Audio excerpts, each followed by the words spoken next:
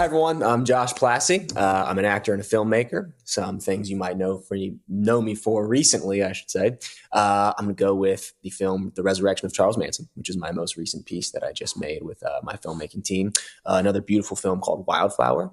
A lot of you would probably still know me from Grey's Anatomy or perhaps American Horror Story. And lastly, I'd say The Baxters, which is a show that has not actually aired yet, but has such a huge audience that it kind of got me some traction early on and has had a lot of you all engage with me on social media. So I appreciate that. Josh Plasse, welcome to the Make It podcast. Thanks, Chris. Anytime. And it's always an honor to have someone who not just became and is becoming ever more successful organically the way you did, but someone as competitive and hard working as you. I am similar. And I think that we will have a lot in common, and came from probably similar backgrounds to get into film. So I can relate to your journey quite a bit. I think you did a great job introducing yourself, but to give this audience a deeper sense of who you are and your accomplishments, I'm going to read from a short bio. And like I always say, this is the internet. So if anything is incorrect or needs to be amended to, just let me know at the end. All right. You got it. Josh Plasse is an actor, boxer, writer, and producer born in Virginia. He attended Virginia Commonwealth University, known as VCU, from 2011 to 2013, and was privately coached by Joseph Obermuller, who's an MFA director at the theater and associate professor of theater. He moved from Virginia to Hollywood with only 5 months of acting experience to expand his acting career. In 2018, he guest starred as Chris Cleaver on long-running hit ABC drama Grey's Anatomy. I think we all know that one. He was later cast as Wes on iCarly, which was an exciting experience for him, being that it was his favorite show growing up. In June 2021, Josh produced his company's first feature film titled Yucca Valley.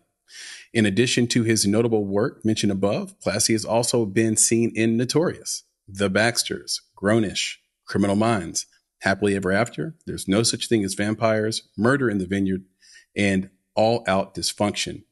He will be seen in the faith-based series The Baxters, based off the best-selling novels by Karen Kingsbury. His film work will showcase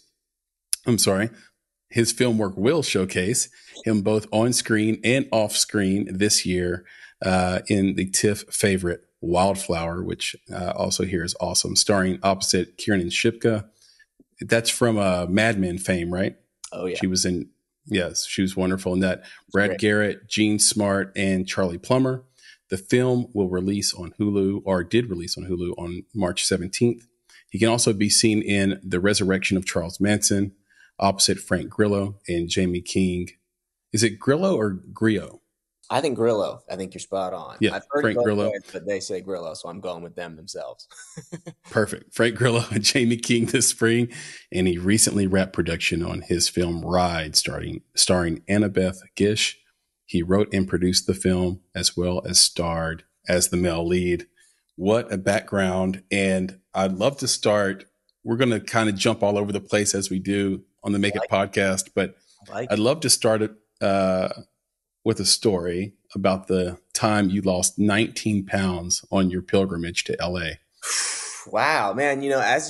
I would love to start there. I would also like to add that as you went through that, you know me better than me. I was like, man, I should have said all this. It's like, iCarly was probably my favorite one. That's probably what I'm known for the most. I was like, man, I left that one out. Oh, that was a great point. Oh, man, spot on. I would love to talk about that. Yes. Where shall we begin? Maybe we start in Virginia and your decision to go to LA and the adventure that it was. Oh my gosh, man. Well, to get to the 19 pounds, I'll kind of start a little bit further down the line. But yes. So I was at VCU, as you already said, and Joseph Obermuller was coaching me. He is the absolute man. Shout out to Joe. Honestly, changed my life forever in a multitude of ways. But the short gist is that I was actually training really hard at the time. My father was a Navy SEAL, so I was actually trying to go down that path myself. I was in Homeland Security and criminal justice, and very, very competitive guy, like you were saying earlier, running, shooting, swimming, all that good stuff. And I was just way too serious in my life. So I had a good buddy named Adam Valentine who was doing theater at the time with Joe. And they were like, man, you should come in here and just have some fun, take a load off. So I did, and extremely long story short, fell in love with it. And Joe, got me to do all these silly things. Like, I mean, man, it was hilarious, just embarrassing me every day to get me out of my shell. And finally, I went to this Pizza Hut commercial, and it was maybe my second or third audition ever, right? And it's in Virginia, where there's not that much going on. Even today, there's not that much film going on. And I made it all the way to, at the time, I believe it was like the fourth producer callback. The director was there. It was pretty far, and I had no experience. I was just getting there on a wing and a prayer, like literally just getting there off of dumb luck, because I knew so little that they were like, man, this kid's good. He doesn't care at all. I was just like, no, I just don't know how to act. And anyways, got to the final bit with the director where he exposed how bad I truly was at the time. So I didn't get the part. Went back to Joe, but I had the fire then, I was like, oh man, now I see this. I want this, and the fire grew. And he and I had a big conversation, which we'll get to later.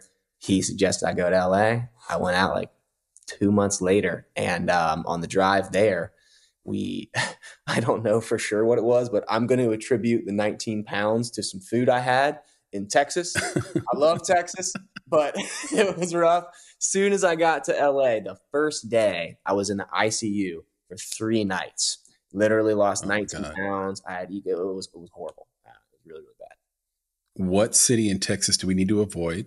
And what did you order? What did you order? Okay. So here's the thing.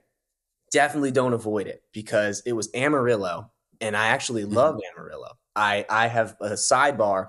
I have driven cross country 14 times because I have a Siberian Husky. Yes. And to go from California to the East Coast all the time, I can't fly with him. So I have to drive. And every single time, generally speaking, if you take the I-40, the map will stop you through Amarillo. So I've stopped there every time, never had any trouble. The first time I ever went, I had some smoked meat at a very suspicious place off the highway. I was not sure. It was there was nothing good about it. And, no one else got sick. So, hey, maybe I just have weak genes or something. But it was unpleasant. Yeah, it's weird how it works, because the second you have food poisoning, you're waiting to find out everyone else. Like you're saying, okay, everyone else is about to get sick too. And then when they don't, it freaks you out a little bit. You're like, wait a second. Yeah. Everybody ate what I ate. It is just me. Like, how am I the only one in the ICU? So no, I it's crazy. And I've never really I can't be sure that it was food poisoning, but I had PF Chang's one time, and I got this like sauce with the lettuce wraps. And I had a pain in my pancreas unlike anything I've ever experienced. I was on my knees. I was 2 minutes from calling an ambulance. Like, I couldn't believe it. And I consider myself a tough person. Yeah. And it went away. I got in the shower. It hurt so bad. And sat down. Yeah. It went away, and it never has come back. It's like the most mysterious thing, whereas like food poisoning normally lasts a while. Yeah. And like you're throwing up. I didn't have any of that. I just had like put a knife right in my stomach and just keep turning it for about 5 minutes. And for 5 minutes, and then it went away. So strange. And it's never come back. Even when I've had that sauce again, although I've stayed pretty much away from it because I think, I blame it, but I don't even know if that was really it. So that's it's weird. And I will tell you, you're a brave soul, and it does speak again to your competitiveness and your toughness to have made so many cross-country trips. And I say that from experience. I rode a Greyhound bus from Nashville to Northern California, Cloverdale, California, when I was 17. My mother was afraid of flying, so we would always drive everywhere we went. Every vacation we had, we drove. I love that. California, Vegas, New York, DC, wherever we went, we were driving. And I didn't realize people hated it. Yeah. I thought everybody of course you'd want to pile up in the car and like drive. And everyone I'm around, it's like, are you kidding me? Yeah. Let's get on a flight and get there in an hour. What are you talking about? Not me. Like, even to Florida, I would drive to Florida. People hate, they're like, no. Same. And now there's all these articles about increased turbulence coming up in the next 10 years. Keep me out. I'm good. I'm good. I'll take the wheel. What do you mean? What is happening with the turbulence? Oh man, if you haven't seen this, check it out. They dropped I've this not. article. It's probably been 5 or 6 articles in maybe the last week, and essentially they're just talking about climate change impacting jet streams and Mm-hmm. the validity of that. I'm not sure, but I do know for a fact that evidently over the next 10 years, what's called clear air turbulence is going to increase tenfold, which is crazy. Wow. And it's essentially like they're saying that I'm not a scientist or a mathematician on the material, but the gist from the articles is that it's a lot tougher for pilots to see the clear air turbulence and stuff that's going on with like a mixture of smog and the current climate issues is making it really tough, particularly in area. There's a few areas they named like Tampa, a lot of places in Europe. And for some reason, whatever it is over those pockets of air, people have been getting hurt really bad. Like Matthew McConaughey got hospitalized. I don't know if you saw that the other month. I did not. Yeah, he had a seatbelt out, just boom. Like when the plane drops, you smack your head. And they're saying there's been like 143 hospitalizations from turbulence alone, which is super strange. I know. Complete sidebar really strange podcast, but very weird. Well, we do tangents here, and I have a couple of very long flights coming up. So this was apropos to my actual life, and I wanted to know because I saw the story. What was it last week about Chaos GPT? These guys who created Chaos GPT, and it sounds like a prank, but their stated goal is to like sort of unwind humanity through AI. And they talk about doing things like hacking into airplanes and just making it crash. Wow. And I'm like, we're in that era now. I'll stay in my car. You've got the Alaskan Husky. I got my golden doodles. We'll pile them up in the car and we'll drive where we need to go.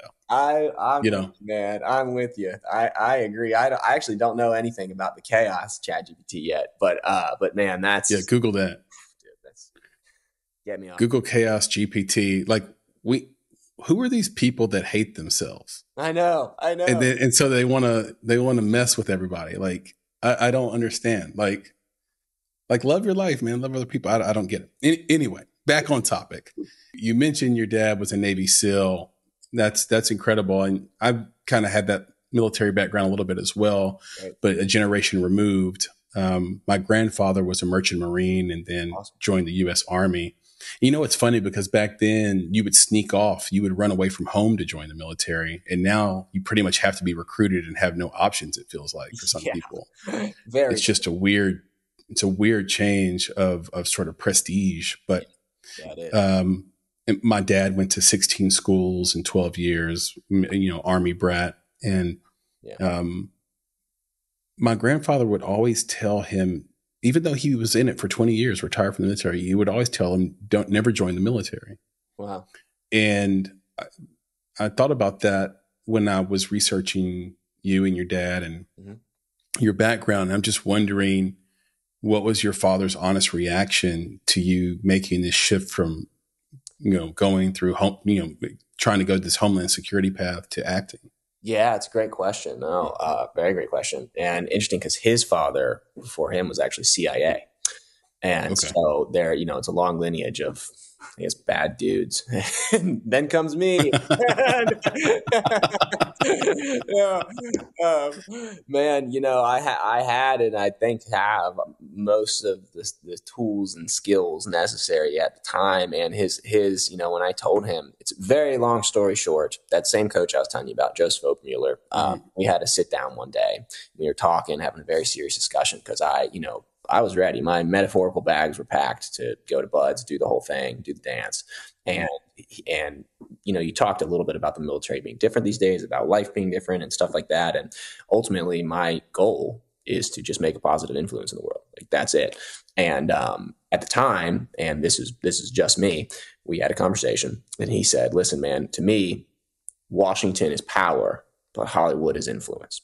And Washington being metaphorical about everything, politics, military, all the above. And so he was like, there might be a time where your specific skill set lends itself a little bit better to trying to make a different type of change, a more marketable change, if you will. And one is not more valuable than the other. Anyone who puts their life on the line for this country I can't even begin to express the level of gratitude.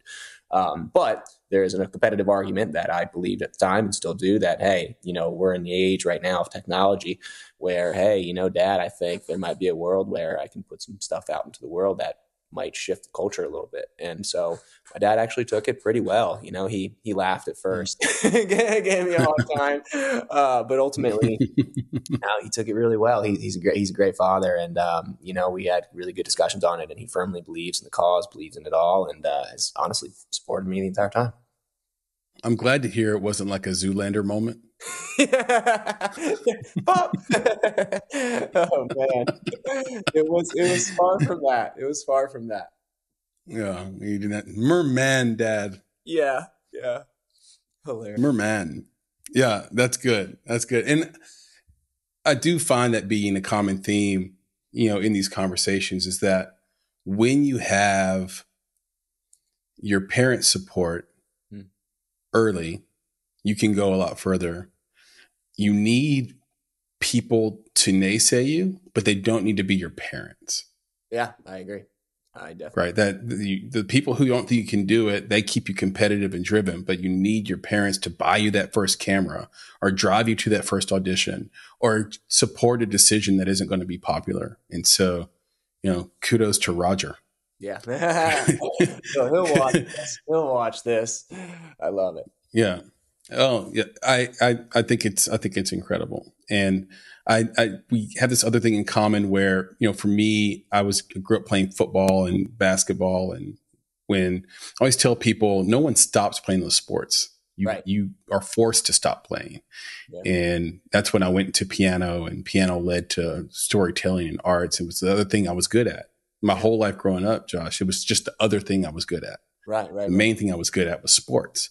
Right. And so I'm curious, why did football stop for you? Because you were a star football player in your high school.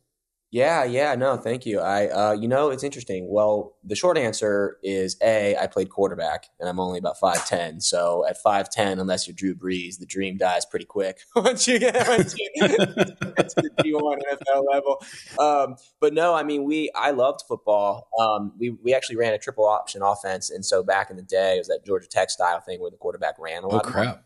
Yeah. So I did actually have a few places I could go to play, but they were not, it was not D1 caliber. We're talking D3. I think there was like one D2 place that I was like, okay, probably go here. Good educational schools. Washington and Lee was actually one of them. And so there's some really, really great schools where I could have gone, could have played football potentially, but that just wasn't where I felt I was being called at the time. And I really hadn't given it, to be at that competitive level in football. It's got to be your life. And candidly, I was good, but at the time, I was still boxing at the time. I was playing other sports. I was doing a lot of things, and it just wasn't this is it for me. So I did have an option to continue, but I think, and I'm glad I didn't, the writing on the wall was that, at best you get maybe a scholarship of some caliber, you get free college and you keep playing. But then the time that you're going to be dedicating to that, what could that time be doing elsewise? And for me, intentions being the teams at the time, I just didn't really see how that was going to help me. So that's really the short answer to it. What was your 40 time? It wasn't bad and it wasn't great. I'm trying to remember. I think I was like they got you in the triple option, Josh. I know. I was crafty. To be completely honest, I don't know. I think 4.5. 4.4. Oh, that's fast, bro. That's fast. It was. You can roll. I can roll. I'm very explosive. I'm not fast. Put me in the 10-yard. We'll rock and roll. But the 40 time, I'm not as fast. I was a 4.7 guy. That's great. And I think I probably could have ran a 4.6 in my 20s. But there was no official time clock. So you can roll, dude. And that's no question about it. Now I feel like I should ask you what your all-time bench, one rep bench was as well. It actually wasn't that great. Oh man, I think the most I ever did was like 275, 270. So for football, legit for a quarterback. Yeah, for a quarterback. There were guys in high school who were repping 275 for freaking 10 reps, and I'm just sitting there like, how? I still am like brownies. Yeah, I know. It's like couldn't do that today. No way. I'm still like, how? Yeah, it's crazy. It's crazy. Freak genetics and a lot of hard work. Yeah. Yeah, it's like your bone structure is just wider when you can lift that much. Like you're just a giant human being. So, yeah, when I was young coming up, somebody told me fat is power. Fat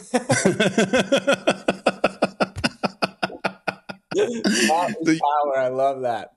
Yeah. So if you get a big old boy in there and just have him start lifting, he's going to be doing 350. He's going to be doing his weight in no time. It's true. It's true. And the same goes for combat sports. I find the guys who come in way heavier, I don't know, maybe this sounds mean, but like having carried all of that weight for a long time, once they cut down, you get your Roy, your Roy Nelson Jr.'s, your Daniel Cormier, and they start cutting down. It's like, these guys are just freak beasts, dude. I'm not good at raw power. I'll tell you, like my 275 bench is not impressive. However, at the same time, I was power cleaning dang near that. So I'm much more explosive.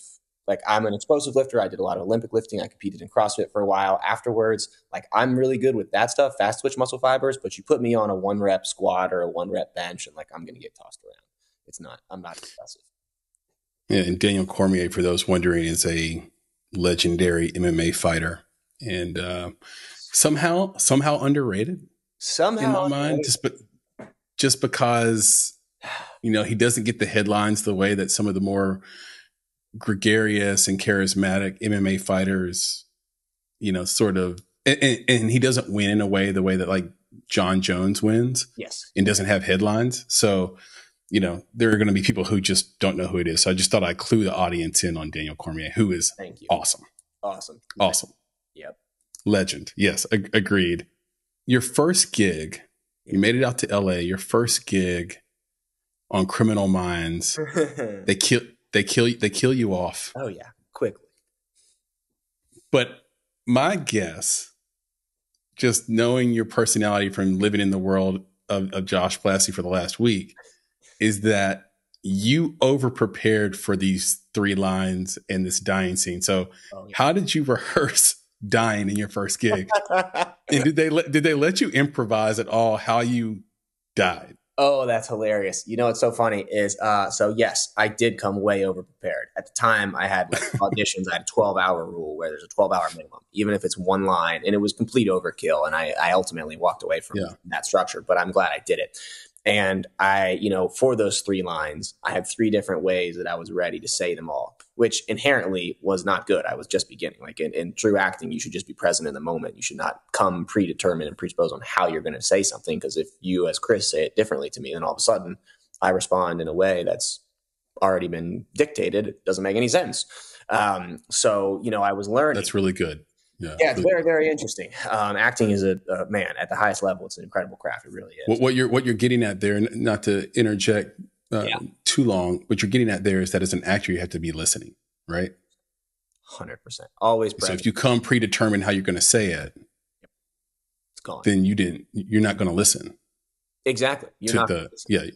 And Sorry, go ahead. That? No, I'm glad you said that. Yeah, you will. Sometimes I talk and I just, I imagine that everyone has been studying acting their whole lives. And then it's like, dude, slow down. But yes, exactly. It's like, man, if you come with indication or you say what you're going to say beforehand and you've got these lines in this specific manner, number one, the director will probably have a hard time giving you direction, because if you're so internalized on how you're going to deliver this and he says, hey, that's not working, try it this way, you'd be surprised how your body's like, oh gosh, I've prepared it this way. So I prepared it 3 different ways. And then we got there on the day. And again, it was an incredibly small part, so it was pretty easy. But it was, none of the ways that I delivered it were how it should have been told.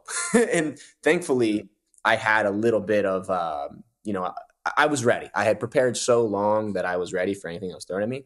And I did prepare how to die. I had practiced that. I had rehearsed that looking like an idiot for hours on end, just in my room, like being stupid.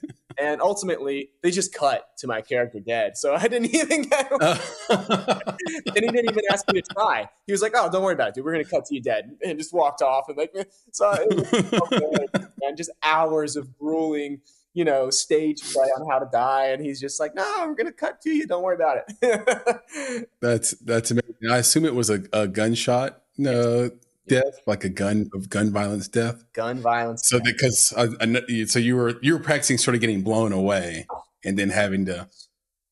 And it Do turns you as out an actor tied at the table like this, and they come in, Oh, camera, slowly pans, catches you, guy's dead. That's all. I mean, I was in and out of there in 8 hours. So yes, that's easy money right there. But you maybe not because it was your first gig. It's your first gig. You really over prepared, yes, came ready, had all your, so you put in the work, you earned every bit of that. As an actor, do you get annoyed watching how some actors make choices around how to die? And if so, what's for the actors out there listening to this, okay. Which style of dying should they avoid? Like if you know what I'm saying, like, is there a face that you've just seen producers or directors hate that you make, or sounds that you make when you die, that they just are like, no, we're not dying like that? Yes. Oh, for sure. I would just keep it really simple and say less is more. Like in real life, if you get shot, I mean, obviously there's so many different scenarios, but you're going down. I mean, it's probably lights out. And so, not that I'm sitting around death all the time, but like you see these films and people get shot, they're throwing their hands in the air and screaming. And it's like, you're not even gonna be able to like they'll get shot in their leg and be like, like, what are you doing? Just less is more. Let's just say that, man. Less is more. Let them do it. And it's incredible what, like you said earlier, it's incredible what can be cut around. It's like, okay, just even if the death is just horrific, if you do a terrible job, they'll just pan to you on the ground later. It's okay. So I would just say less is more. Yeah, the cutaway to death does work, I think, in general. The one thing that, it's not the one thing, but one of the things that irritates me is when someone, and I guess this does kind of go back to just sports and having to deal with injury.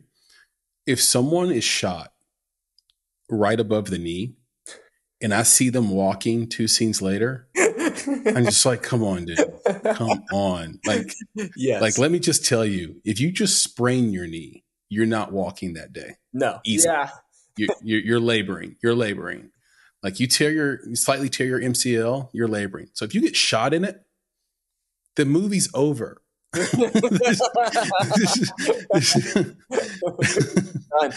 agree, man.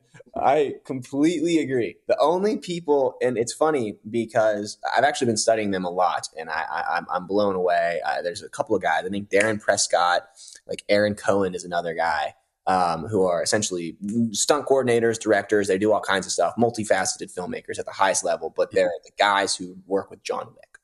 And John Wick, even though that's still, of course, a bit ridiculous, and one could argue the most ridiculous, it's also pretty awesome in the ways that they're doing some pretty real judo when he's hip tossing people over tables and doing cool stuff. And like Keanu's legit, like he's actually a legit martial artist. He really goes out. I think he did like 8 months of firearms training with Terran Tactical. Like these guys are cool. And so that kind of thing, obviously you need a budget for that. It's tough. You can't hire some actor off the street and say, hey, go study.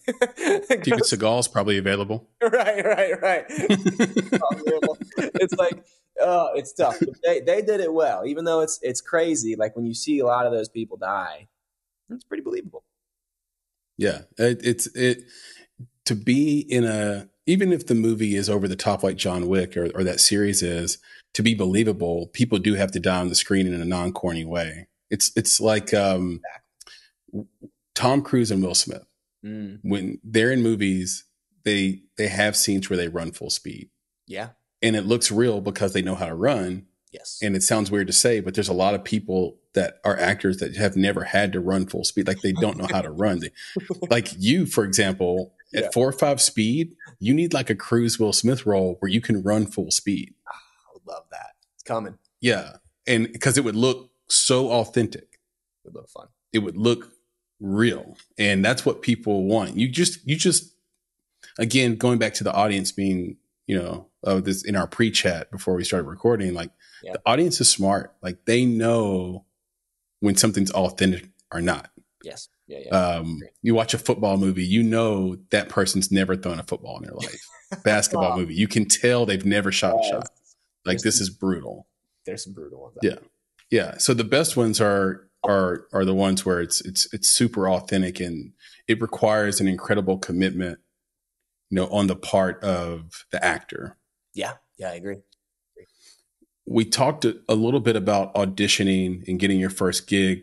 Yeah. You are a big fan of the book, the Wallace audition technique.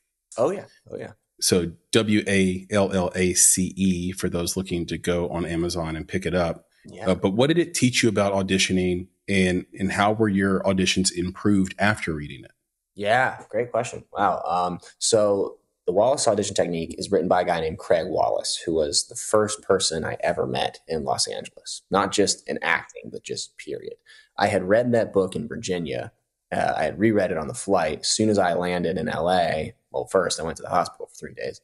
Then after that, once I got better, I went. Survived the smoked meat. Survived the smoke meat. Then I went and met Craig, and so he's a acting coach and a teacher. He does actually a lot more than that. He does many things for studio systems, et cetera. But in the book, he details a lot of things, and one is kind of what we talked about earlier about just actively listening. And there's a couple of studios that I've seen do this, but like they'll take a pillow, for example. Like, you hold a pillow in your hand for me, and if I'm saying something to you, throw the pillow, and then you have to catch it with my line.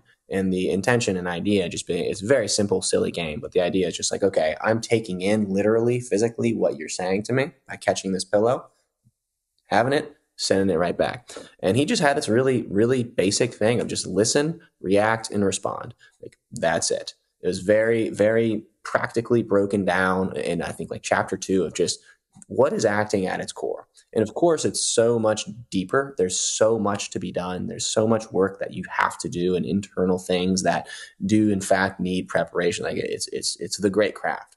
But at the end of the day, like at the very, very end of the day, just like right now, you're just listening, reacting, both nodding our heads, and responding accordingly. And that's just human behavior. And so if you can replicate that on the screen, like this conversation right now, is very real because it's not predetermined. We're just talking. So if a camera was catching us right now, this could be a masterpiece. It's like, you retry this on the screen with lines that are written, and all of a sudden everyone's like stiff. And so the book really taught me just listen, react, respond. That's it. And that really helped me, man. Like, that because I was so in my head, as you know, I mean, X's and O's of football. It's like, all right, what am I going to do here? Read the safety. If he goes this way, we're going here. Read the defensive end. He crashes, pool. It's like your mind is analytical. It's like, all right, we're going to do all these different things. So for acting, if this guy does this and here, and where's the camera? It's like, no, just stop. Like, just listen, react, and respond accordingly. And obviously come prepared with the tools that make your character unique to you. But once you've done that preparation, then you can be free to just authentically do this. And that helped me a lot in my auditions because everyone tries to force it. And if you just listen, react, and respond, you won't really be forcing it. Another great example of less is more. Yes. And remains really sound advice if you can dig into it and go down the rabbit hole of it and what does it really mean. And I've experienced that in my own life in a variety of ways, even this year. This isn't to suggest that anybody should ever quit. That is not what I'm suggesting with this next question. Okay. Or give up or have negative self-talk. I don't think that's helpful at all. Yeah. But you said in the past that your audition success is about 20 of 50. So in other words, you have about a 40% hit rate, which I would say is very, very high. At what failure rate at the audition level, in your opinion, should actors begin to question themselves or their talent or their process? Man, so I will say 2 things. That rate has since gone down a lot. And okay. I think that's intricate to this question integral to the question because the game has changed so unbelievably substantially. So at that time, I really was batting, and if I'm going to track that quote back, we're talking about 6 years ago, and I really had, I was batting really high. I mean, I had just done American Horror Story, Grey's Anatomy, Criminal Minds, Notorious, like all within the span of a year or two. And I wasn't auditioning that much. And that rate that I was talking about includes callbacks. So when I said that, I do remember saying, okay, these are callbacks and bookings, and that's, people are not getting that. That was really high at the time. But there's a couple things to keep in mind there. Number one, that was a time when we were auditioning in the room, which means that, and I at the time was more or less just starting. So I was going on smaller parts. So I might have auditioned against 100 people, maybe 60 or something over the course of a few days. Casting would call in, let's say 40 to 100 people. My odds then, believe it or not, are pretty good. Let's just say they're 1 in 100. But then skill comes into play, preparation, everything else comes into play. So at the time I was batting like that. I would answer your question by saying that we are in a totally different digital era. There are no in-person auditions, sub commercials right now, and maybe a few producer callbacks and director things. It's the age of self-tape. And right now, if a part 5 years ago would have had casting call in 30 people, I'm not a casting director, but I have played on the other side of the fence now and produced 3 films and casted them. I mean, if a part's going for 40 people, they might see 100 tapes now or more. So the statistics are now horrible. And again, you're in the same point I would make with the digital age is also that the span is much larger. So instead of this core group of guys kind of in my demographic, like I used to run in the same circles and see a lot of the same guys at these auditions who are friends and rivals and in good ways. I think competition fuels champions. That's something Bruce Smith told me, actually.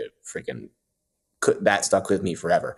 And I take that into acting where I'm like, all right, use those guys who were beating me and getting those parts, who had been there longer.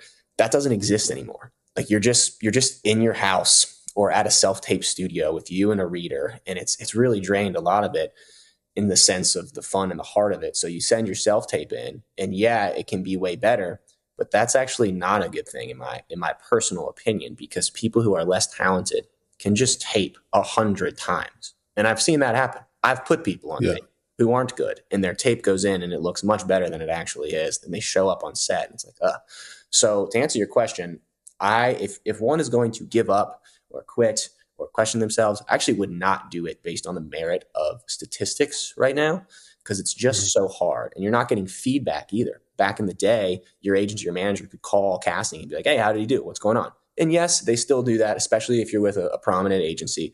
But casting is going to take longer if they respond at all, because if 100 agents call them on a part that used to be 12 guys in the room, they're not going to give feedback to everybody. No way. So they can't do it. They can't do it. Yeah, it's just a different time. So I would say there is no statistic for me that's giving up. But if you're not hitting at all, I mean, if it's been years and if it's been multiple years and you don't have callbacks, don't quit. Just reevaluate what you're doing. Go back to the drawing board. Go take more classes. Surround yourself with the people who are better. Do the steps necessary to get to the next step, if that makes sense. Don't just quit. But I would not dictate it off of statistics these days. Yeah, it's interesting because when I learned how to play piano, we would have recitals, and I would find that I just psych myself out. So it's kind of like being in an audition. So I'd be terrible. So the song I could play at home when no one's watching, I would go play in front of people and just completely, just like, yep. It wouldn't even, it's kind of funny. These home videos exist somewhere, but it wouldn't even resemble the song that was supposed to be played. Like, that's how nervous and how racked I would get.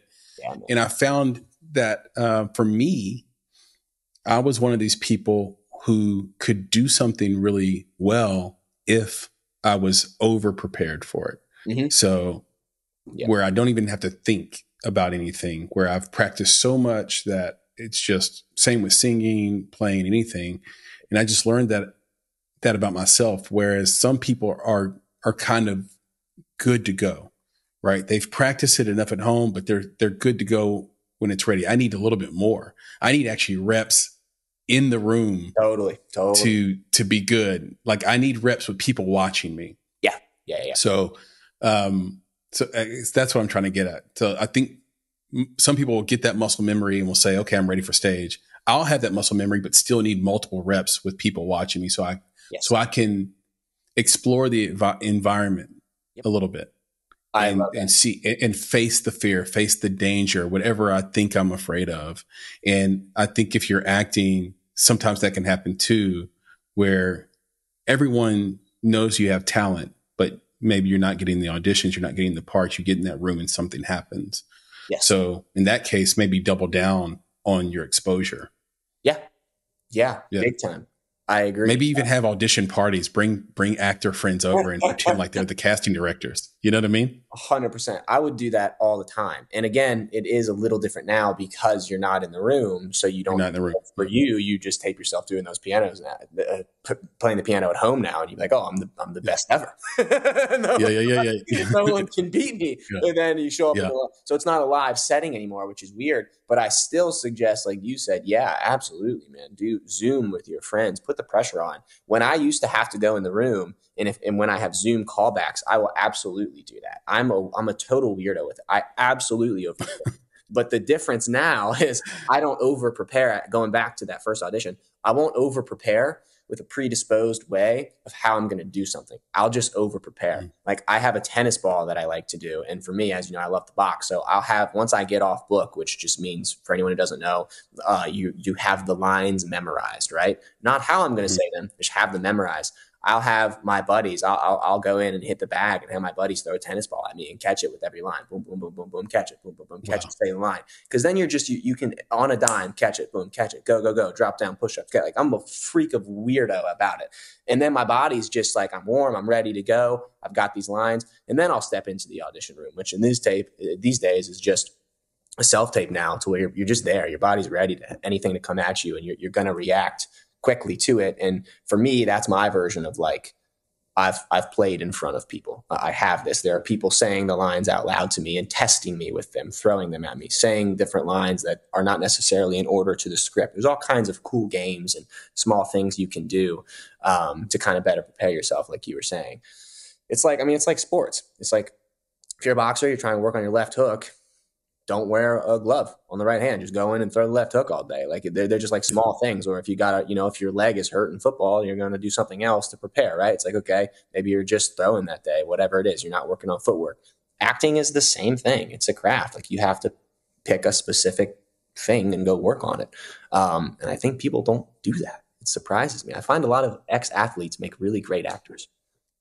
Yeah, there's something in the genes with that. And we interviewed Sam Brooks, who's did Fear Street, and he talked about this era of self-taping. He said, for me, I'm trying to create a character on the self-tape, and I will look back at it, and I'll have people look back at it. And if it doesn't move them emotionally, entertain them, I just know that I need to go tape again, and you're just doing it until it actually moves them, moves someone or evokes some emotion. So what is your process when you do get the part and you've got a character? What is your process for character research?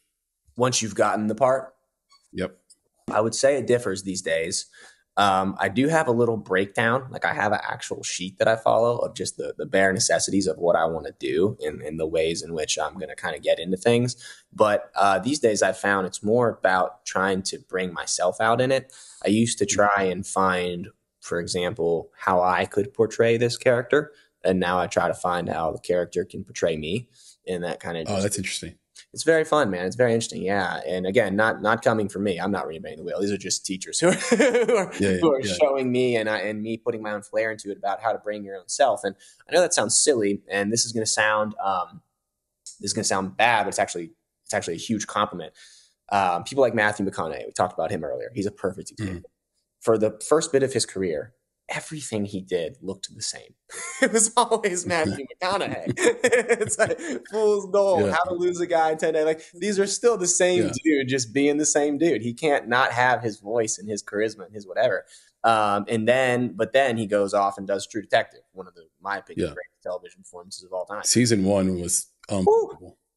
Best television ever made, hands down. I agree. Yeah. So long story short, I try to find ways that the character can portray me and get myself in there. What do I, some people make a Spotify playlist and walk with their character. It's like, okay, well, yes, I'll do that, but let's blend those. Like, how can the character listen to my music? Because then I'm bringing myself to it. And ultimately, casting doesn't know what they want until they see it. They think, most of them will say that themselves, I would say, actually, especially at a high level. And if you've got 100 guys who look exactly like you, or in my case, look exactly like me, they're all talented, they're all hungry. Because at a certain point, once you have a resume, you're going against real actors now, like legitimate actors, and ultimately, for me, at that level, if everyone's portraying the same character, what sets you apart? Well, you could say your choices on the page, this, that, and the other, your preparation, but they're all good. They're all making interesting choices. Everybody is. And so at the end of the day, it's like, it's you. That's the only thing that can separate you, because there's only one you. So you have to find out how to make a character work like yourself. So for me, I focus a lot more on that today than I used to. It reminds me of the quote you have, I believe you say, and I'm paraphrasing a little bit, if everyone's going 100 miles per hour, then I need to go 200 miles per hour to compete. But I was wondering, digging into that, what does that actually look like in reality? Like, for the actors listening again, what does one have to do to outcompete one of these talented actors that are to your left and to your right that you just mentioned? Yeah, man, that's a great question. That's one of my favorite quotes too. And I said that for me because at the time I was behind on the road. I mean, I started acting when I was 20 years old. And, most people not most, I should say, but a lot of the competition at that point already had resumes. So, and they were running 100 miles an hour. They're hard work going. So that means, how do I catch up? I got to run 200. Honestly, man, this is going to sound inherently, like, I suppose, arrogant, but you just have to be a freak. You just have to be a freak. I mean, for a long time, and it's caught up with me now, to be totally honest and candid. I was doing the whole, I'll sleep 4 hours a night and just go 12 hours a day. I mean, I was taking 3 different acting classes. And even throughout those acting classes, kind of like you just mentioned about Sam Brooks, like, I had my friends who we were putting each other on tape, sending it off, doing it again the next morning, like being a freak, going the extra mile, working harder than everybody else, finding things that are going to separate you. Like, for me, a lot of the stuff that I've booked have been kind of more athletic, body-esque type of roles. And so for me, with the boxing and football, keeping up those things, those extracurriculars, those talents. For you, if you're really great at the piano, don't stop that. Keep being great at the piano. And then the next time they need someone for piano, you're the guy. So for me, running 200 miles an hour is just going the extra mile above everybody, always. And that just requires sacrifice. Like, I'm a weirdo, man. I'm a total weirdo. You know what? I'll show you right now. Yeah, please. For those listening to the audio only, Josh is walking me, I think, to a room that will show his freak dedication to his craft. Oh yeah, he's showing me a what appears to be an FBI crime scene room with with whiteboards and lists and staying very organized. That's it for me, man. Like, if you're gonna outwork everybody else, like, you gotta really do it. I have yearly goals, which then translate into monthly goals, which then go to my planner, which is sitting right here for my daily goals. Organized. Like, it has to become your 9 to 5, but it's not a 9 to 5. That's the problem with creative fields, particularly acting. It's like, no one's getting you up in the morning. You have to find the will to do that. And it's like, how do you work for, let's say you want to work a 12-hour day, but you're not on set. How do you work a 12-hour day? What do? You're just going to act all day? You just sit in theater all day long. It's like, you have to figure out how to structure yourself, structure your life, and get creative with it. So it's tough, man. It's really tough. The thing I love about life design and quarterly reviews, and I do both of them, is that, and it sounds antithetical, the thing I love about it is that it pins the tail on the donkey. Metaphorically speaking, it forces the issue back on yourself, is what I'm saying. It eliminates all your excuses. You put what you were supposed to do in your calendar. You had a plan. You wrote it down. You said when you were going to do it. And if you don't do it, now you can't blame your wife. You can't blame your kids. You can't blame your friends. You can't blame anybody else. You didn't do it. It was right here and it didn't get done. And why? You didn't have the discipline to do it. You gave up on you. And when you don't have that life design, it's very easy It's an ideal way to live to not have a life design for those who don't want to achieve stuff because you can blame everybody but you. 100. No one's accountable and responsible, or everyone's accountable and responsible except for you. Yeah. And when you have the life design, you end up having some really tough self-talk. Like, you said you wanted this. Do you really want this? Because you're not doing the thing you said you're going to do. Well said. You're not, you're not eating the way you said you're going to eat. You're not working out the way you said you're going to work out. You're not, you had a plan to learn these 3 things this year. Have you learned them? Yeah. So it's super powerful. And speaking of this type of behavior, I recently finished Will Smith's book, Will. Have you read this book? No, I thought you were going to say Extreme Ownership by Jocko Willink, which is another one. Love Jocko. Love Jocko. I have not. Great follow on Twitter as well. Dude. You need to be motivated. Just follow Jocko and David Goggins. Yeah. Just go, you go. Yeah, man, that book is wow. Talking about ownership. No, I have not read Will's book. Please continue. I presume it's the same type of stuff. Well, it's his career. So it's a lot more entertaining than Extreme Ownership, I'd say. Okay. But you have so many little jewels he drops in there just casually as an actor. Yes. I would highly recommend the audiobook because he narrates it. Same thing with McConaughey and Green Lights. You can read Green Lights and you would enjoy it. You can read Will and enjoy it. But both those audiobooks are tremendous because you have the actors actually narrating their book. Yes. Yeah. But one thing he said in this book that jumped out to me was that he said that method acting on 6 Degrees of Separation, which was his first feature film, it contributed to his first divorce because he didn't want to fail at that so badly that he went into method acting. Wow. And became this character from that movie. Wow. And for those who don't know 6 Degrees of Separation, it was a critical darling. And it wasn't a box office darling. It's a critical darling. And Will Smith plays basically a con man who says he's Sidney Poitier's son and befriends a family. And then it's a really good movie. Yeah. Everybody should watch it. Yeah. But he said that when he got done with the movie, he couldn't jump back out of that character. And so he was lost and his wife lost him. And, he'd actually fallen in love with his co-star on that set because the character was supposed to be in love with that person. And he would find himself waking up in the middle of the night calling this person and things like that. It was really fascinating to hear. And I'm just curious, have you had any experiences like that in any character you've had to go into? And have you delved into method at all? And what is, are you afraid of it for those reasons? No, it's a good question. I have more so through the audition process. The only film or show that I've ever done where I truly considered myself method, and certainly not to that degree, because on a film like that, I don't know, but I'm going to presume they shot 6 to 8 weeks or something, when you have some serious time to dig in and change life. For me, there was an old film called "There's No Such Thing as Vampires" I did. It was actually the first movie I ever did in Los Angeles, and it was shot out in the Joshua Tree Desert. So I actually went to the Joshua Tree Desert before that, which, by the way, takes us full circle to the other stuff later, Joshua Tree. But I actually went before that and did just try to really feel what that was like out there, learn what that lifestyle would be, see what camp, because the character camps out there a lot, went out and camped. But that was the extent of my Methodism. And then I did for a couple of auditions. There was this one audition, man, I'm trying to remember what it was. I want to say it was like Vampire Diaries or something. Something where it was like, why is this in the script? But there was a character who was off of 48 hours of no sleep. And I'd actually done that test. I actually basically just tried to test myself to see how long I could go, because you're going to have various things like that during Hell Week and stuff like that. So I had tried that back in the day. So I did it again. And I recall being just completely delirious auditioning.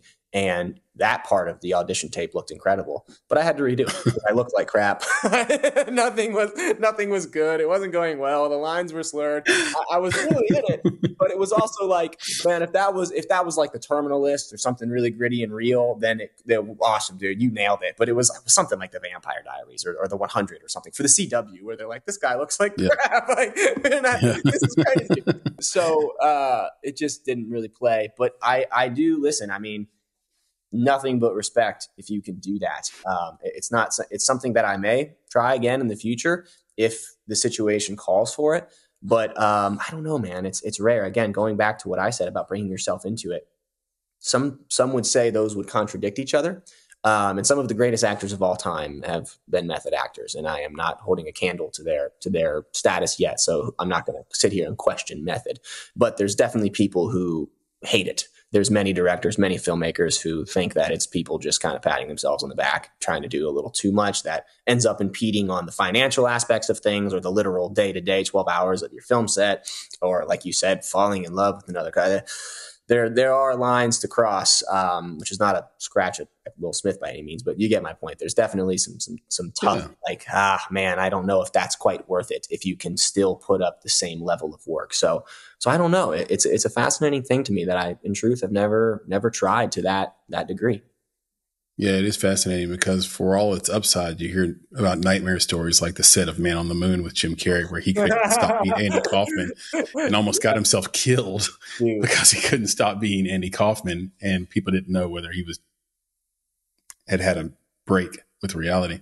Very scary. You mentioned the Craig Wallace book, of course, but are there any other books you recommend? Yeah, to actors. For acting specifically. Or acting, producing, filmmaking, whatever, or just life in general. We'll take them all. Yeah. Well, we'll go back to Extreme Ownership. I definitely recommend that book. That's an incredible book that will really change your life. In terms of acting, there's a book that Michael Caine wrote. I think it's called On Acting or something. No, it might be called The Actor's Handbook. I'm not sure. I could look that up pretty quickly, but it's a Michael Caine book. It's fascinating. It's actually the only book that he ever wrote himself, Michael Caine. So in terms on acting, it's really, really good. There's a book called Entertainment Industry Finances, I think. And that was by a guy named, I believe, Harold Vogler. That was one of the first producing books that I read where I was really fascinated by the financial aspect of the industry, how to raise money for feature films, how to understand gap financing, tax credits, all of that kind of stuff. That is a really, really good book that I recommend because most actors, I should say, it's like, nobody cares about your creative pitch deck.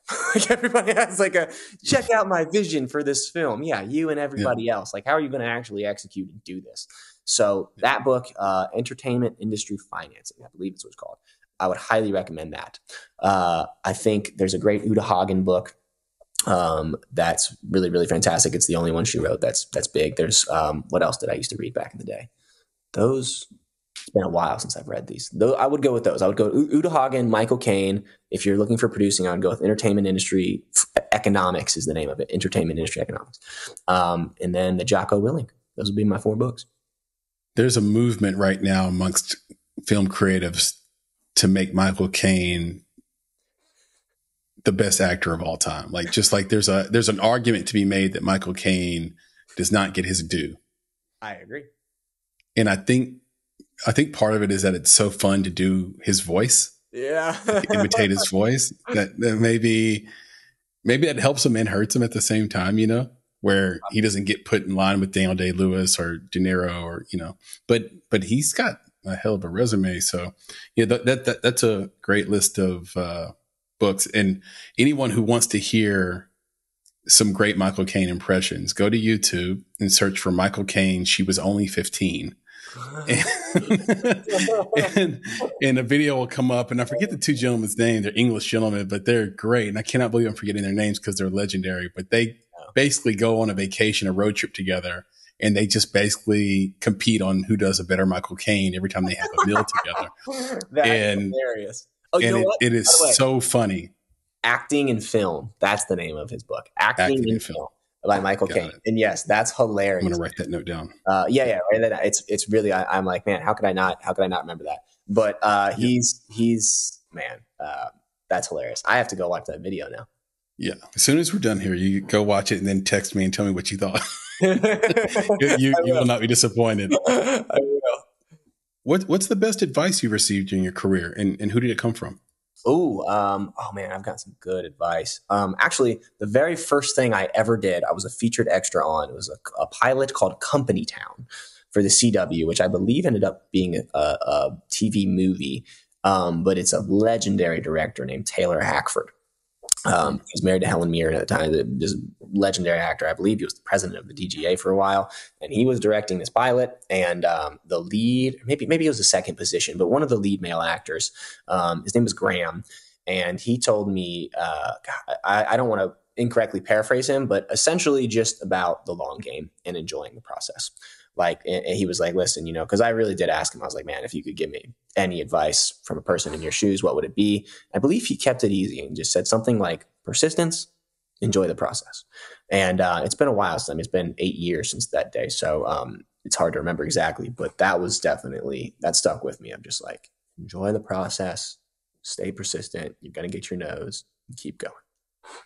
Yeah, it reminds me a little bit of the legendary Steve Jobs Stanford speech, where he talks about waking up enough mornings, looking in the mirror and not liking what you're doing. Yeah. And listening to those signals. That's not noise. That's signal saying you do not like your life right now. So enjoying the process is huge. I agree. In the opposite vein, what are the biggest mistakes you see newcomers making? Because you're on the film production side, you're writing, you're acting. So you're seeing filmmakers and creatives of all sorts coming to the industry. Man, yeah. I would go back. There's so many. I would go back to the statement I just made, which is a specific statement, but kind of encompasses a lot of things. That nobody cares about your creative pitch deck. Like, that is quite literal. No one cares about your pitch deck for your movie, but also it's a bit bigger than that in the sense of like, you have to know more today. It's not the same industry as it was. Like, if you're trying to make a feature film and you've got your great deck and here's what I think this will look like, here's how I see this, here's my film comparatives, it's just the generic stuff, which I'm telling you, 9 out of 10 filmmakers will have, and they'll pitch it to you that way. Okay, you see it this way, but how are you going to execute it this way?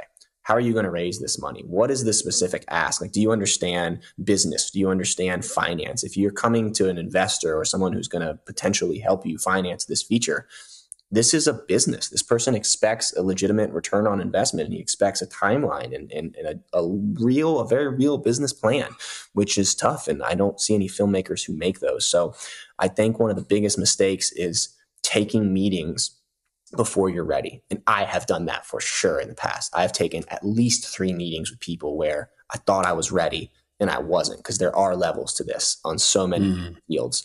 And it'd be like getting in the, taking a fight before you're truly ready. And it's like, you just don't know what you don't know until you know it.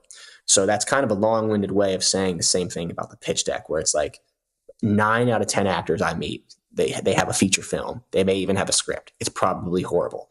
And they haven't exposed. Mine were horrible when I started too. Yeah. Not to say I'm a great writer. I'm not Aaron Sorkin by any means, but it takes time is what I'm getting at. And like, no one cares about the little things. You have to go to that next level. And then even there, once you start learning, like that book I told you earlier, once you start learning about the finance of things, you'll take a call with a seasoned producer thinking you're ready and thinking you know a thing or two. He starts talking a mile a minute, and it's like you're hearing French. It's all of these economic terms that traditional actors they have no idea what it's about. So if you want to produce and make a film, it's not this fairy tale land. Like, people have this idea like, oh, I'm going to go make this film. Yay. It's like, you're making a business product that, if done correctly, should sell somewhere, should have real distribution, both foreign and domestic. Like, it's really tough. And so I think the advice is learn more. Don't take those meetings before you're ready, and no one cares about your happy land, your little pitch deck. Yeah, those are big mistakes. We get a lot of pitch decks here at Bonsai Creative, where we're looking at it, especially when we were investing. We have 3 feature films in worldwide distribution, and amazing, awesome, man. Yeah, thank you. And when we would look at them, there is a sense that you get as an investor and as an EP that they think, or that creative believes that they have pulled one on you, that they have done something incredible, especially in the comp space. Oh. It's like, no, not with these comps are wrong. These there's no way you're comparing this to that. There's just no way. Like you can't. Yes. My $300,000 independent feature is going to do the same return as the Blair Witch Project, or check this out, we're going to be the Titanic. Yeah, exactly. It just doesn't, it's not a thing. But I think that the interesting thing is that there is an honesty there, like a naivete. Like, it's like, no, this is what it's going to be. Yeah. And there's that line you ride between being optimistic and delusional. Yes. And it's really hard to tell where you're at if you're 2 feet in on your project. So I get it. So that's really incredible feedback. Your production company did a feature film. First one was Yucca Valley. You've got Man's Son as well. What is your approach to P&A, or in other words, marketing? Yeah. So, I would, and by the way, I have to clarify there, those actually ended up, that was a title change. So those became, so the second film is now Ride. Well, the third film, technically, those became the same feature. Oh, got it. Okay. Yeah. Yucca and Manson. And so, it was just a title change by the distributor, but, man, for P&A, well, number one, if you're able to, same movie. What's that? Same movie. Yeah. Same movie. Yeah. Sorry, I should have clarified that before, but we were talking about so much stuff. I was like, man, if you're able to secure like, a pre-sale, let's say from a distributor beforehand, generally it is now their vested interest for this film to do well, because they've guaranteed you X amount of dollars on the minimum guarantee. And so for them, they're probably going to take care of that, and there's so many different ways to cut the cake. It's like, if you're going to forego that and just go the festival route or try to make a sale when you're done, it's in my opinion, a more risky approach, because if the product suffers in quality, then you don't have an MG to at least make a little bit of money back. But, I actually haven't gone that route to have to deal with that myself from an advertising standpoint.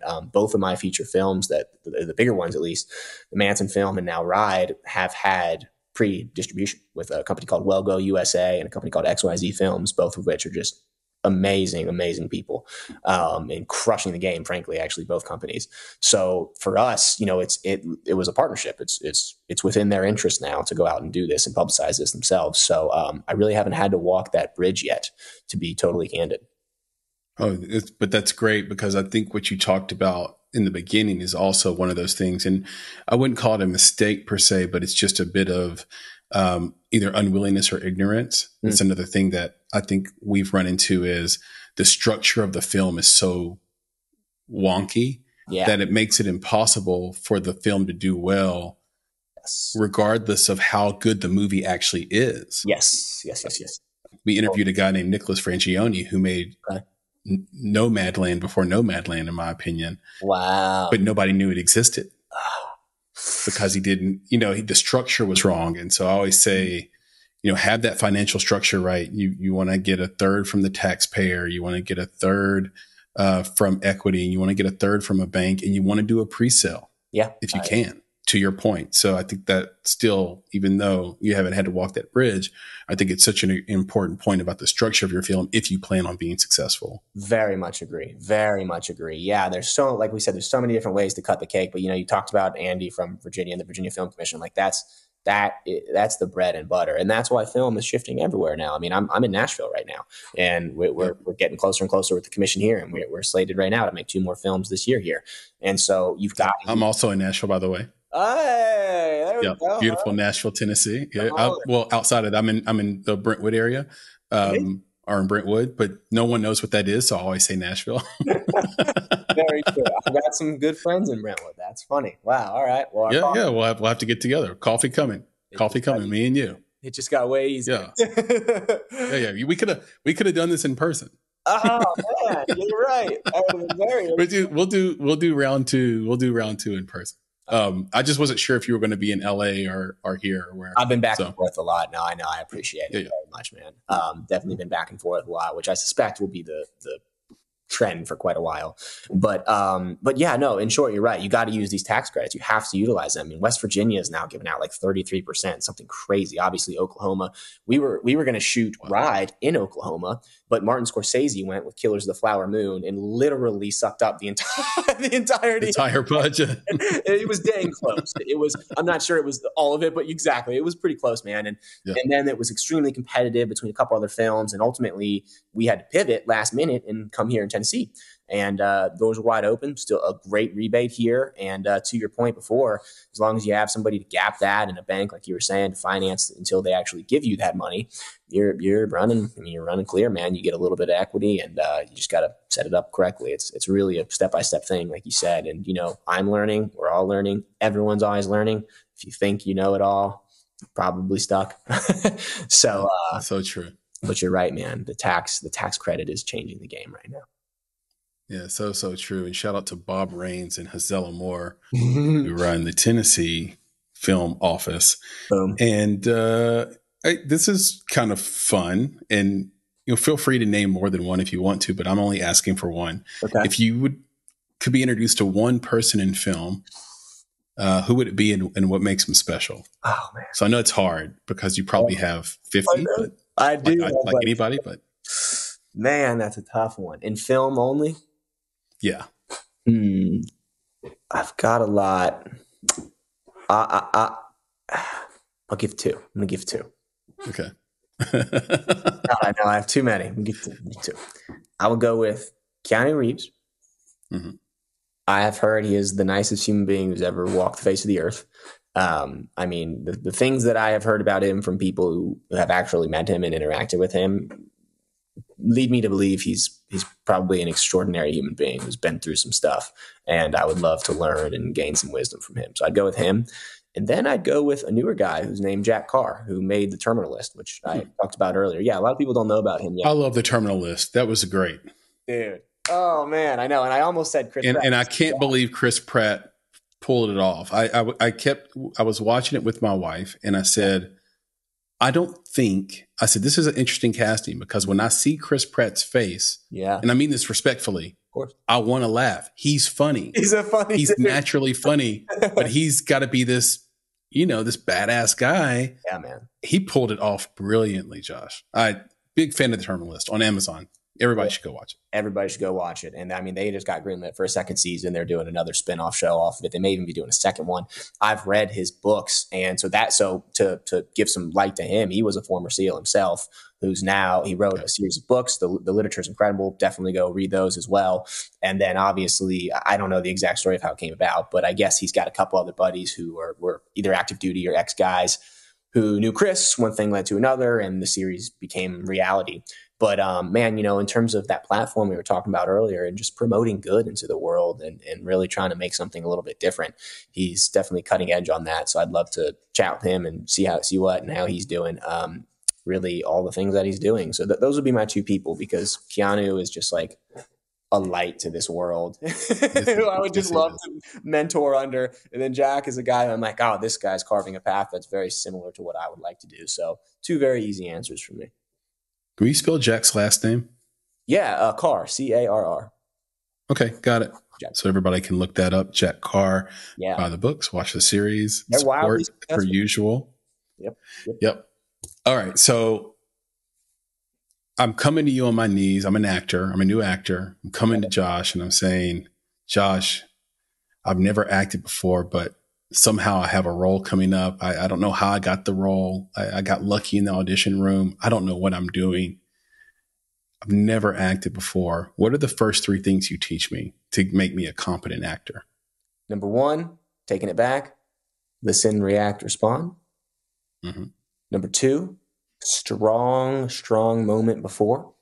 What's happening right before the camera starts? Be in a position to, when it rolls, probably be mid-scene. And if you're entering a scene, where have you just come from? What happened the last 24 hours? What phone calls did you just take? What is your mood? Why is your mood that? Strong moment before. Huge. That would be if you're a new actor and you're not really sure where the scene's going to go, that's okay. You shouldn't be. What you can be sure of is where the scene came before. Where were you? What happened? If you're mid-conversation, what was spoken? How is this starting? You're not the writer, but you can dissect the text and say, okay, I know that this scene started mid-argument. What is this person's want and what is my want? Why does she want it and why do I want this? And within the parameters of the scene. So once you can identify those things, you can go back in time and say, okay, so what have we likely said before? If this is an alcoholic and his mother, and the mother is saying, you've got to go back to AA, and he's saying, I'm not going to. Well, why? What did he do beforehand that made her say, well, you need to go back? And for you, your position is like, well, why should you be allowed to drink and not go back to AA? Because it's ridiculous for you, even though in reality it's like not. Moment before that, you can do so much with that. And then the third and final thing is just the want. Taking it right back there. What do you want out of the scene? What do you want from this person? If you can listen, react, and respond authentically, knowing what you want from this individual and knowing where you just came from, you can crush 99% of the scenes out there. That's great advice.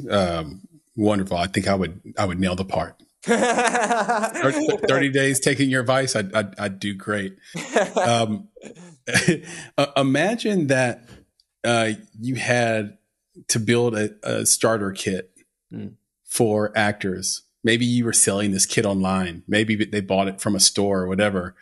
Can you just say what would be in the starter kit? Like, just, it can be anything from a type of coffee tumbler to clothes to books to movies to watch, anything. What would be in that starter kit if we signed up to Josh Plasse Academy? You can name brands if you want to as well. Yeah. Great question. I'd go with the acting books. I'd go with a fresh wardrobe of unique things. Get a cop outfit. Get a suit. Okay. Get scrubs for the ER. Get a pin for it with a school name on it if you're auditioning for a teacher. Very specific wardrobe would be my second thing. Get lights for your self-tape. Get a box of fake cigarettes that you can smoke. Fake cigarettes on camera. Great. Have a nice flask next to you to be drinking from, right? Things like this. Have the things that are right next to you that are in your toolbox there that you can use. Casting doesn't want to see you hold a real gun or a real knife necessarily. It's just it's certainly not in the room. Don't ever do that. But even on camera, and on tape, don't do that. I'd go with those items. I'd have, for me downstairs, I have like a smorgasbord of things in front of me that I can just pick up and use at any given time, where you have some fake gum, you have things that you can use, have a deck of cards, poker chips or something that is just something you're doing. And it might be off camera, like right here with my hands, but now all of a sudden I'm doing something that's important. Have a notepad that you can write notes on as a detective, things like that. That would be in my actor starter kit. This one, admittedly, I haven't used in a while, but I probably will. Get a tear stick from Leslie Kahn Studios. Tear stick. Okay. Good tool. I'm going to write that down. Taking that note, tear stick. Dude, when you're on set at 2 a.m., you've been out for 13 hours, it's been a long month, and you just can't get the tears stick will get you there. You can take that one to the bank. That would be my kit. I love it. That's fantastic advice. I love all those things. I started to think about Ocean's 11, not the original, but the one with George Clooney and Brad Pitt, and how the fact that they always had Brad Pitt eating something in every scene. Yes. And it gave him something to do with his hands, and it made his character sticky and likable and a little deeper than it would have been otherwise. It's like, this guy's always eating nonstop. Like he's shoving things in his mouth in every scene while he's walking and talking. It's real. I do it in every audition. Like if you have that moment before, if you come in somewhere, you're already crunching it and you're just rock and rolling, or you're already drinking and that's just real. Like you're just not, actors are so stiff. Like, oh, and here's my line. And there's their lines. No, just chill. There's my drink right now. Drink it. it's normal. Yeah, be doing something. Yeah, exactly. That's fantastic, man. And not to bring us down at all, but one of the realities of this business is that you do get told no a lot. Yeah. No matter what your role is, director, actor, crew, you name it, you have to have thick skin to proceed on. But that doesn't mean that you're sort of oblivious to and protected against some of the mental health trauma and sort of mental health obstacles that come with this business. So Yeah. I am curious if you've ever been in a dark place, and if so, how did you get through it? Yeah, man, that's a great question. I have been in dark places for sure. We all have. Anyone who tells you they haven't is likely lying. I remember specifically one night in Santa Monica, actually, I used to run a lot late at night and try to clear my head and, again, go back to that extra mile, just get a little bit more work in, which at the time was working not smarter, was working harder and detrimental to my health. And I was thinking I was moving past people, and I wasn't, because what are you really gaining by becoming a better runner and better shape as an actor? Not much. So, man, I was running one night. And it wasn't that late yet. And I got a call from my agent that I did not get a part that I was up for and I had tested for. And I had been through probably 3 network tests at the time, and none of them had gone my way yet. And this one was the same. And I really wanted it. And I bled for it and died for it. And that happened right at the same time that I got some bad family news. And I remember being in an alleyway in Santa Monica on 11th Street in Arizona. I'll never forget it. And I'm sitting there and I just started crying. And I was just like, man. And the next day, I had 2 acting classes. I had work. I was working at a restaurant at the time. I was teaching boxing on the side. You're just, your planner's just smacked and you have all these things. And I thought this was going to be the one to finally set me free or whatever. And I remember not getting it, simultaneously having that news, being exhausted and just breaking down and just like crying literally in that alleyway and just really wondering and questioning what was going on. And for me, the short answer is I'm a religious guy, man. Like I need Jesus in my life personally.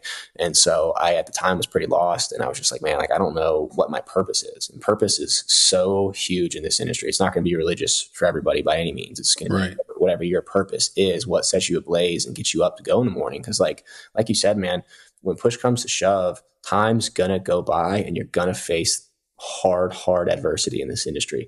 Cause even when you get to the top, that's just going to bring another slew of problems.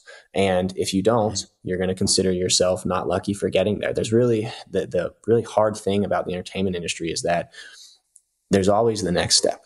You get your co-star, you need the guest star. You get the guest star, you need the recurring. You get the recurring, you need the series regular. You get the series regular, you need the bigger agent. You get the CAA, now you need to be a movie star. Be a movie star, now you need to be a legend. It never will end, because that's the human spirit. And we're never satisfied. And so it's like, this industry can just really give you comparative mind and put you in dark places at every step of the way. So if you don't have your purpose and your why to what you're really doing this for every day, what is your goal? What are you saying? What are you trying to do for this world and for yourself to better it? I think you're going to have a hard time, even if you get there. So I remember being in that spot and just really questioning my why. And I ended up going to the beach, I think maybe 2 days later, and just spending 7 hours by myself, just walking around, talking to God. And I got a call after those 7 hours that I had just booked Grey's Anatomy. So I didn't get the other one, but I got that one, and it was incredible. And it just reaffirmed my answer in saying, what am I doing here, God? Like, is this what I'm supposed to be doing with my life? I'm struggling, I'm crying, I'm hurting. There's all kinds of stuff going on.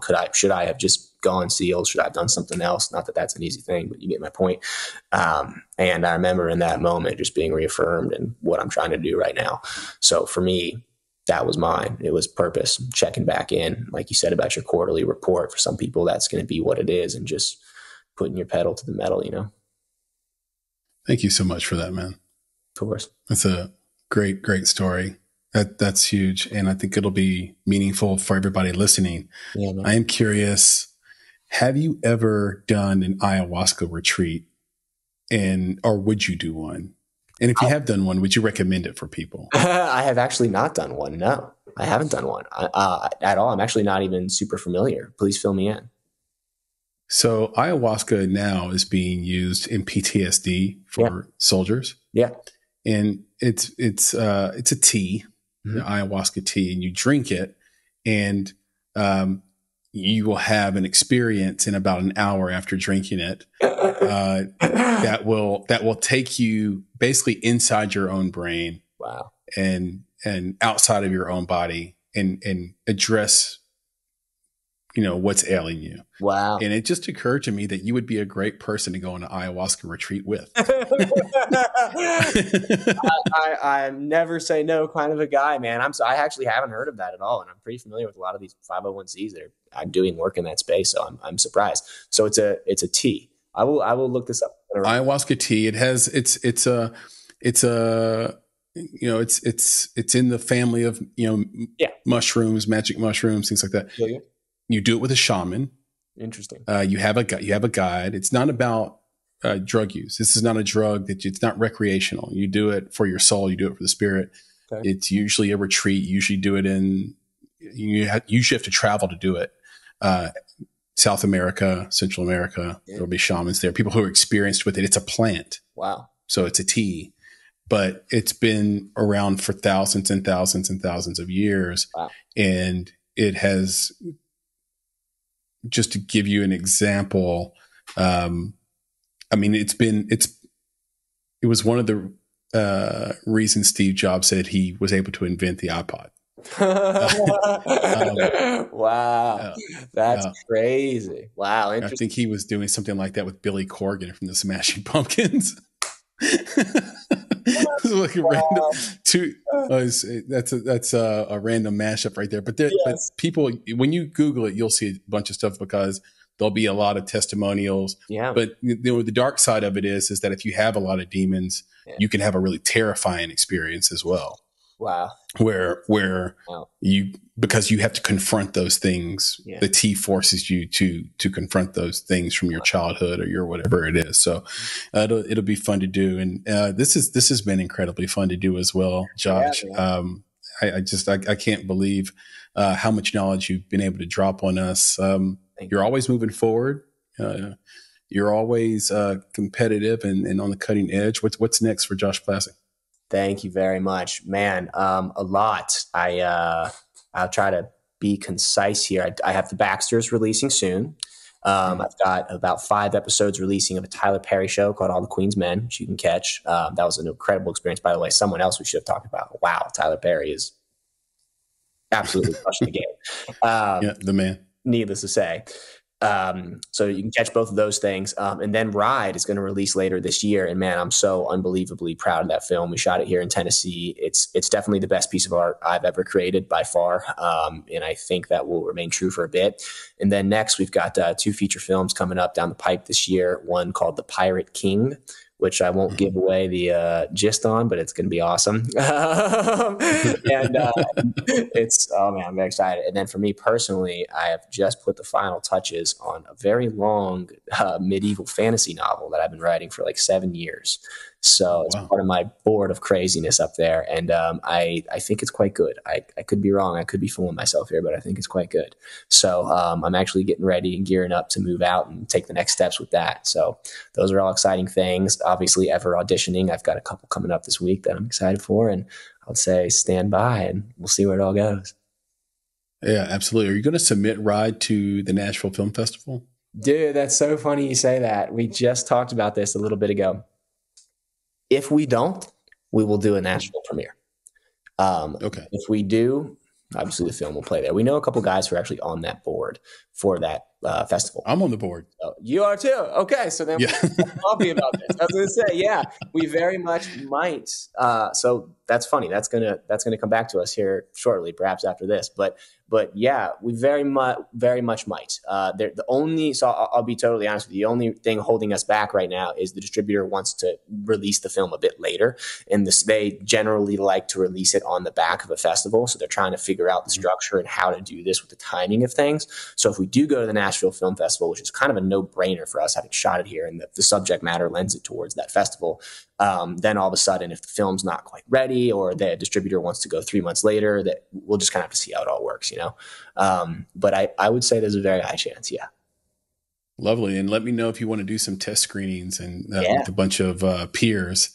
Absolutely. And maybe we can mix in some non-peers as well and see how it all pans out. But that would be totally awesome. Can you tell everybody where they can find you on social media and on the internet? For sure. Yeah. Instagram is the best one for sure. I'm on Facebook. I don't use that anymore, but please find me at Instagram. My handle is just my name. It's just at Josh Plasse. You'll be able to find me pretty easily. I don't use social media enough, but I should. So definitely find me on Instagram. I have a business email if people are trying to hit me up for business, which is josh@pinebaypictures.com. It's really easy to find. And yeah, man, I'd say those are the 2 easiest ways. All right, and we'll end on this. You are a whiskey and bourbon connoisseur. If you had to make a selection for me for my shelf, what are you pulling out? If money's not a object, and you can't pick Pappy, what do you get me? Oh man, I'd go with Blanton's right now. Ooh. I've been really hot on Blanton's. They are incredible. It's really cool, and it's fun because every bottle has a horse on the top with a letter that spells Blanton's. And if you can collect Blanton's, they give you like a lifetime supply of Blanton's whiskey. It's insane. Yeah, the rule has since changed, so I'm not sure what it is today, but I know it's pretty impressive. And that whiskey is incredible. It's top shelf good whiskey. Yeah. So you just taught me something. So I'm a guy with 2 bottles of Blanton's in his house right now. Yes. And I did not know about the spelling of the name to get what I would just like to spell the name. So if they give me a lifetime supply, great. If they don't, great. But I'd just like to say, hey, I collected them and I spelled the name. Boom. I did it. It's insanely hard. So you see the horse on it right there. Then there's a horse with a letter on the top of it. You know what I'm talking about? Yeah. You just have to spell it out. And I guarantee you they don't do a certain letter for years just so they can't. Oh, got it. No one's going to win. Yeah, I don't know that for sure, but that's what I would do. But Blanton's is good, man. That's good stuff. Yeah, I hope they don't game it. I guess they kind of have to because that's a big prize. Right. But, I just read a story about the lotto people lottery. Where they basically are able to see what numbers people are picking most often, and they just pick around those numbers, so that your chances of winning, someone will win, but the chances drop dramatically. So I just hate the idea of them gaming it too much. I know, but you're spot on the Blanton's. The Blanton's is great, and to your point, it's a fun bottle. Yes, you have the horse at the top, that metal top, which is really cool. Yes. But it's also circular and short. It's like a stubby bottle. They've got the batch written on there and sort of in script. And when you set that down at a dinner party or cocktail party, you're going to win. You're going to win. Yeah. You're winning. For sure, man. For sure. Shout out to shout out to Blanton and shout out to you. This has been an amazing time. Thanks to Abigail for helping out with this as well. Shout out to your publicist, Abigail. And absolutely. And together soon, coffee, cocktails, lunch, whatever. And we'll see what's in store for us because I love when the universe puts incredible people in my life. So thanks again, man. Hey, man, dude. Thank you, Chris. The same to you across the board. We will see one another very soon. Talk soon, man. Be good. Be good. Peace.